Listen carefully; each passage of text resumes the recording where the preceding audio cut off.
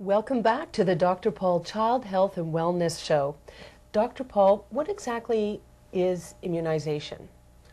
Immunization is vaccination, and what vaccinations do basically protect children from diseases.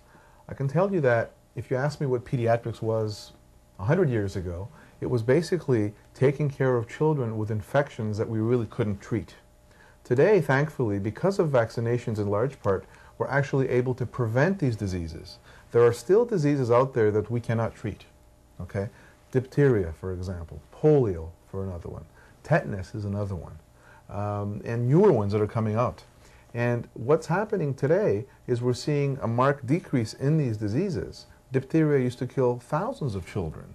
Pertussis, whooping cough, used to kill millions of children worldwide. And we're trying to put a stop to this. And thanks to vaccinations, we have been able to be successful. And this is why today all children are recommended to be vaccinated from the very first few months of life. And usually there's a big vaccination schedule in the first 18 months of life, and afterwards it's less intense, but it's important to do so. And the other thing that I like to say is with newer diseases that we're seeing, for example hepatitis, newer vaccinations are being added on. So keep in touch with your pediatrician, keep in touch with the school or local clinics, because newer vaccinations are coming out. For example, right now we're recommending older children in grade 4 and 5 be vaccinated against the hepatitis vaccination, for example. Do all children need to be immunized? I believe that all children need to be immunized. There's no question about it. And that question is sometimes a hot potato. A lot of advocates against vaccination are saying that vaccinations are dangerous, vaccinations cause disease, vaccinations can paralyze children. But indeed, if you look at the studies and if you look at the long run, you have to look at risk versus benefit. And in my mind, really, the vaccinations that are out there today are quite safe. And although there may be some side effects to some of these vaccinations, in most children there are really minimal or no side effects. And by far, if you look at the risk of decreasing and preventing these diseases, which otherwise would be deadly and not treatable, there's no question that the benefit far outweighs the risks. When you say there are some side effects, what could those be?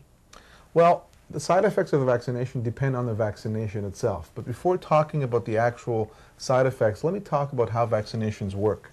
Vaccinations, what they basically do is they try to trick your body. Ordinarily, you and I have antibodies in our body. And when we get a germ that comes into our body, these antibodies are developed and will kill off that germ.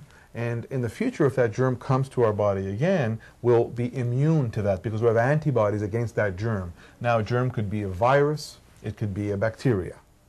However, if you and I are not immunized and not protected, then we'll get infected, right?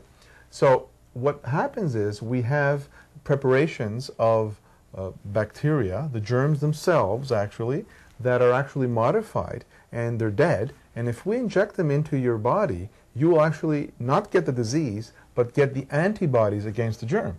So next time you get exposed to the actual germ itself, you'll have the antibodies and you'll be immune or protected. So that's how they work. Vaccinations are usually given by needle injection.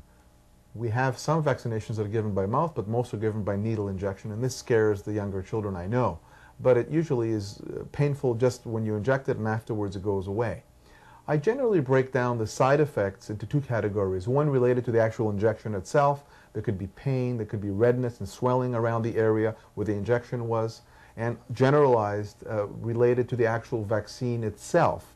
Certain vaccines, for example, like the pertussis vaccination, has side effects such as a very high fever, irritability.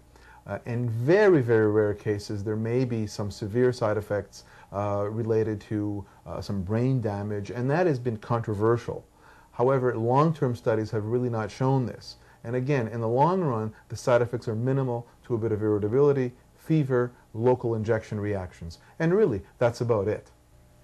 Coming up next on the Dr. Paul Child Health and Wellness Program, modern issues facing children and their families today.